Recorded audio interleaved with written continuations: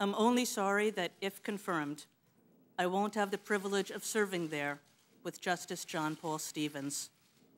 His integrity, humility, and independence, his deep devotion to the court, and his profound commitment to the rule of law.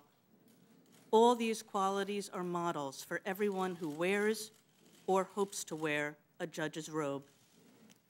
If given this honor, I hope I will approach each case with his trademark care and consideration. That means listening to each party with a mind as open as his to learning and persuasion, and striving as conscientiously as he has to render impartial justice. Mr. Chairman, the law school I had the good fortune to lead has a kind of motto spoken each year at graduation. We tell the new graduates that they are ready to enter a profession devoted to those wise restraints that make us free.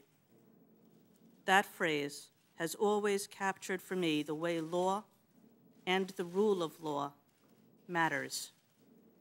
What the rule of law does is nothing less than to secure for each of us what our Constitution calls the blessings of liberty, those rights and freedoms, that promise of equality that have defined this nation since its founding.